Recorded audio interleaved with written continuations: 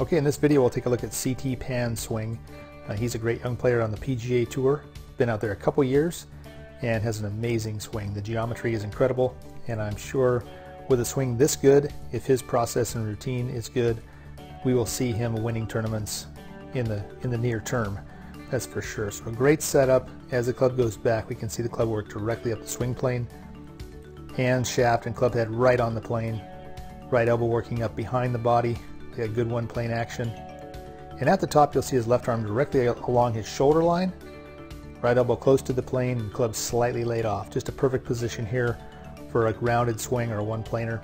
As he starts it down, shallows it beautifully. As he moves into his left side, shaft parallel to the plane. And as he comes into impact, we can see he does a great job of getting the club right back onto the plane, coming through, staying in his posture,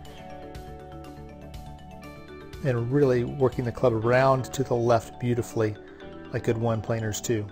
If we look back here coming down as he's coming through, one of the things that helps him come through on plane to this point is the fact his footwork is so good.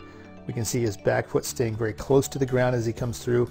He's not pushing that knee out this way or the hip out, which if he did would cause him to come out of posture. But because his footwork is good, his feet are quiet, he's simply rotating open as he shifts into his left leg.